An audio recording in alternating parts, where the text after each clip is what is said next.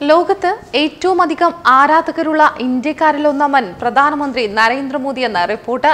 തൊട്ടുപിന്നാലെ രണ്ടാം സ്ഥാനത്ത് ഇന്ത്യൻ ക്രിക്കറ്റ് താരം മഹേന്ദ്ര സിംഗ് ധോണിയും സ്ഥാനം പിടിച്ചു. യുഗവ് സർവേയാണ് ഈ റിപ്പോർട്ട് പുറത്തുവിട്ടത്. 41 രാജ്യങ്ങളിൽ നിന്നായി 42,000 പേർ പങ്കെടുത്ത സർവേയിലാണ് മോദിയെ ഒന്നാമനായി തിരഞ്ഞെടുത്തത്. യുഗവ് സർവേയിൽ 15.66% പേരുടെ പിന്തുണയോടെയാണ് മോദി രാജ്യത്ത് ഏറ്റവും അധികം പേർ ആരാധിക്കപ്പെടുന്ന ഇന്ത്യക്കാരനായി മാറിയത്. രണ്ടാം സ്ഥാനത്തായ ധോണിക്കുള്ളത് 8.58% പേരുടെ പിന്തുണയാണ്. ക്രിക്കറ്റ് താരം വിരാട് കോഹ്ലിയെയും സച്ചിൻ ടെണ്ടുൽക്കറെയും മറികടന്നാണ് ധോണി രണ്ടാം സ്ഥാനത്തെത്തിയത്.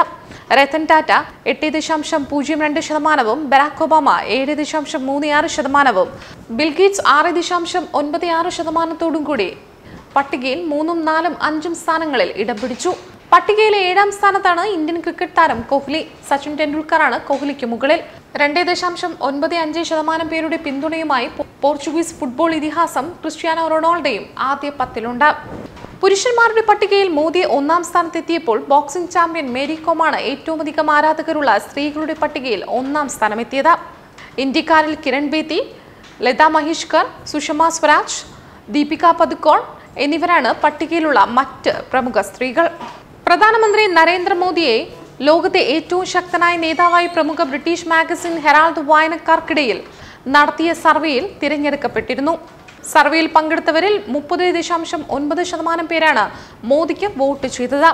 ലോകത്തിലെ തന്നെ നിരവധി പ്രമുഖ രാഷ്ട്രീയ തലവന്മാരെയും രാഷ്ട്രീയ നേതാക്കളെയും തറപ്പറ്റിച്ചാണ് നരേന്ദ്രമോദി ഒന്നാമതെത്തിയത്. നരേന്ദ്രമോദിക്ക് പിറകിൽ രണ്ടാമതെത്തിയതാകട്ടെ റഷ്യൻ പ്രസിഡന്റായ വ്ളാഡിമിർ പുടിനാണ്.